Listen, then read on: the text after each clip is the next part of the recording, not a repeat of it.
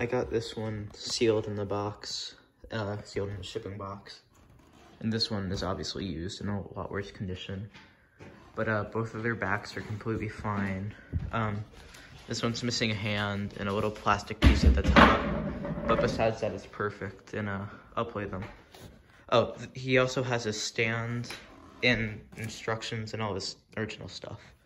So I'll play them.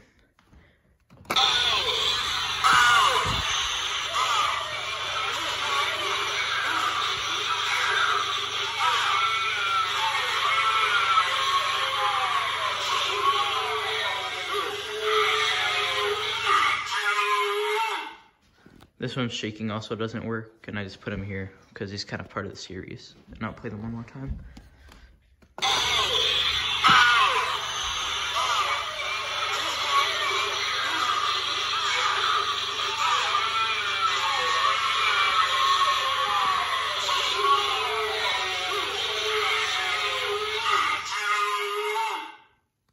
Also, this one was the in-store model, and this one was sold online.